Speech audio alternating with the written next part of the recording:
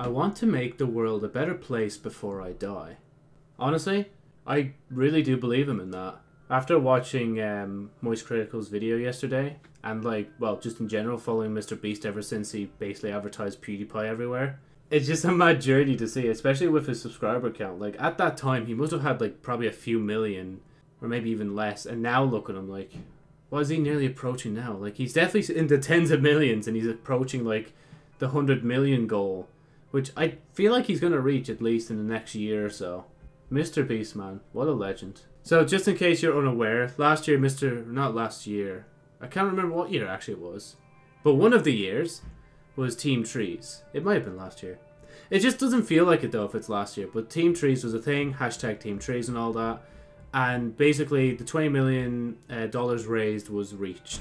And now it's at 23, I believe. I'll probably have a screenshot here of what the website's currently at, because the website is still up. You can still donate if you want, but the main event itself is over. And this year, Mr. Beast with Mark Rober and basically I think they said thousands of YouTubers, they're all like, you know what? It's time to clean up some of the ocean. They did say, I think, somewhere there's meant to be trillions of rubbish in the ocean. But honestly, even just cleaning up 30 million pounds, that's quite a large chunk when you think about that. It's not every day you actually can fathom 30 million of anything actually. Imagine that, right? You can imagine yourself. You can imagine two people, a group of people, a small group of people, a crowd out in a town. And I'd say the height of imagining the amount of people would probably be in an auditorium or something, where you see maybe a good few thousand people, but it's really hard to fathom the amount. 20 million, 30 million and all that. Anyway, before I ramble on about nonsense, let's just get to the point.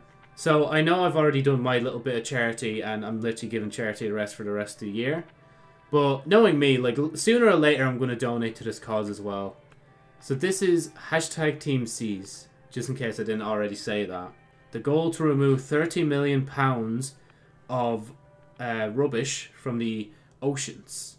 And there's a video he made where he started cleaning the world's dirtiest beach. And wow, they actually did a really good job at that actually. It's just so much cleaner than what it was before. And I think they said as well they were going 4 days straight at it as well. But yeah, make sure to check the link in the description. I don't know if I can participate in the fundraiser itself, so unfortunately I can't show you that goal. Yeah, hashtag Team Seas. Let's get it, people. Let's do it this year.